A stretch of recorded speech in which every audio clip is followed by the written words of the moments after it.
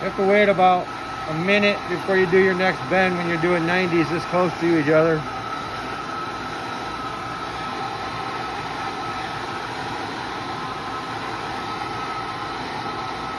Just want to keep your center mark in the center of the flame.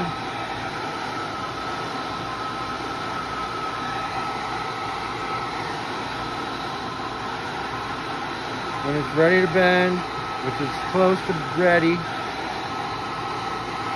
do some of your bend in the fire.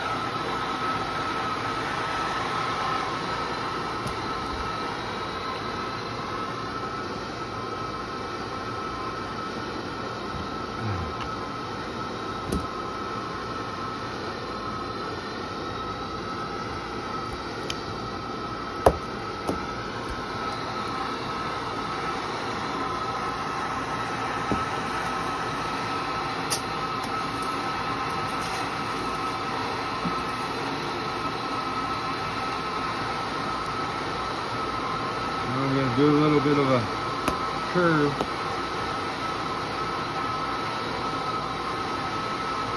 To measure with your hose to get it exact, but many years of doing this, unless it has to be right on the money, I just eyeball it.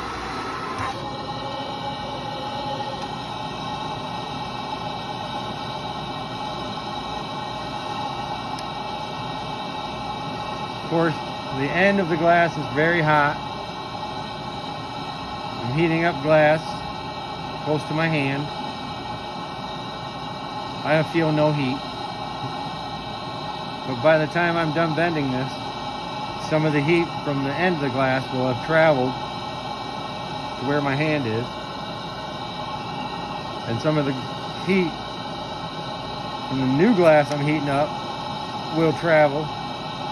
But I have probably just enough time to complete what I'm trying to do before all that happens. I can feel the heat coming over now.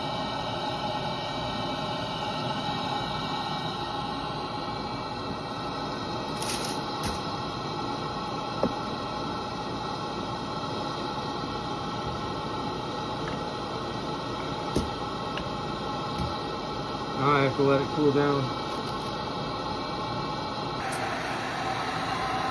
2 sticks to make this letter U. Not 2 full sticks, but I'm using 2 sticks.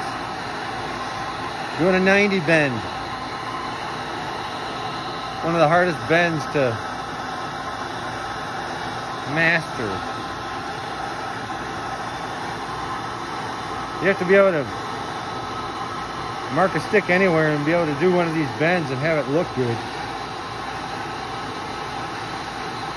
When I'm ready to do a 90, I kind of push in a little bit and then do my bend.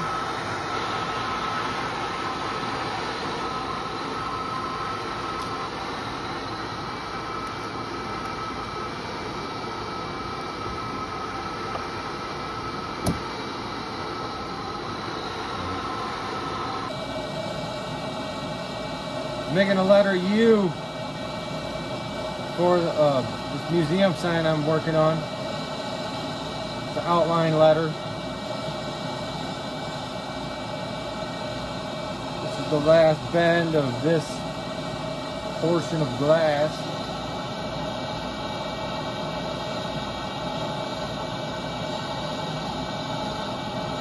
The sign's right over there.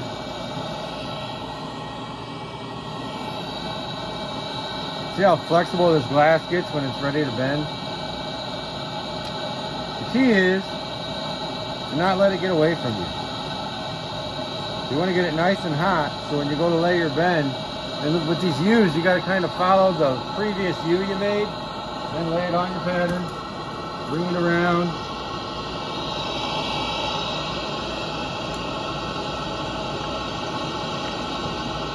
Oh, let's use it up.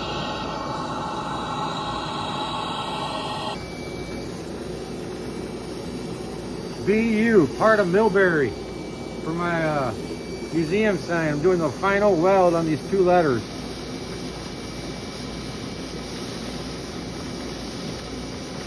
This is about, gosh, 12 feet of glass, I think.